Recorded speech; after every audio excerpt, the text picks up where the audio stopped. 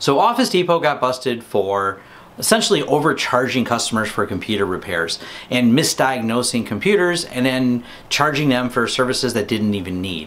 Now, before you run out and crucify some of the technicians that work there, it's not exactly their fault. It's the system and structure that was put in place that led to it. What happens is companies go, I want to make money in technology, so I'm going to come up with an automated tool because smart people are expensive, so we want to have less expensive people working there that know something about computers. That's why you always see a bunch of young, just in college kids, which does not automatically make them smart with diagnosing and working on technical problems. And they give them an automated tool. The automated tool always seems to find a problem and then has a whole nice organized list of things that they can sell you to solve all your problems and make everything go away. Now, like I said, this is a systemic problem, and Office Depot is just one more big box store that's been in trouble for this. I see this not just there, but I see it as a systemic problem with a lot of repair companies. And I meet IT people all the time that start out with, how do you make your recurring revenue? What can we magically sell all of our clients that will solve all the problems for a markup and create all this recurring revenue? They don't really want to be technicians, or maybe they don't want to take the time to learn to be technicians. They're always looking for the magic, inclusive software that they don't have to know anything and just sell and then create recurring revenue streams and hopefully nothing breaks. This goes even further because your data is so important on here. And we deal with people all the time. They take it back to the big box store they bought it from and they're like, oh, here, your computer's fixed. Sometimes that means they just replace it. They don't often think about the data on there. They'll just take and erase hard drives. We have people come here all the time going, what can you do? They erased all my photos. I'm like, well, not always a lot. They've erased all your photos, or we even had a business owner who they just shipped off his computer and gave him another one under warranty, and he didn't have any backups. So now his data went with wherever they sent it, which is probably to a factory. This is a huge problem. If you care anything about the things on your computer, if you have personal information, if you're a business that have business information on there, you really have to trust where that's going.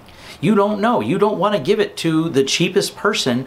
That's not always a wise move. If you've got nothing to lose with it, sure, but that's not often the case. Usually you really want it fixed. You have personal data, you have your business data on there, and that scares me when people take them to some of these, either the big box stores, which sometimes people think they trust them, but it just proves once again that you can't always trust them, and even some of the other technicians when you see everyone advertising going, well, I know a guy who knows a guy who can fix computers. So really you got to think about where you take it to these places, and places like Office Depot, Geek Squad, all those big corporate companies. You got to remember, and Geek Squad's been in trouble too for this too. They start at the top and go, how can we turn this into a business to make money? How can we automate everything and create this environment where we can hire a bunch of inexpensive technicians, give them some tools and a process by which to upsell, and then encourage them on commission basis. They're not technicians at that point, they're just salespeople. And if their goal is just to sell you product and you're going, I don't know which will work, and just, cookie cutter, here's your service plans for all this, and it's not supported by technicians, and look at the reviews. If you want to substantiate what I'm saying, look at the reviews, but stop and think and look at this before you go to one of these stores and confirm that, sir. We don't really get into reselling all these products. It's always been a policy of me to be a technician. In my company, we're technicians. We're not people just focused on selling you a bunch of commission products. Not what we do here.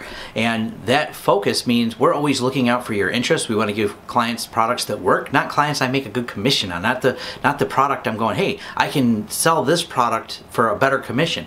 How do you become and stay honest with yourself if you look at the commission first? So that's why it's important to us that we don't resell things, that we don't just generically go sign up for every company. You can go to my website, you won't find a bunch of things that we signed up for that we're trying to push, like, wait, we partnered up with this company, and here's our affiliate link that gets us a commission on all these different products we recommend, and we recommend them because of the commission. No.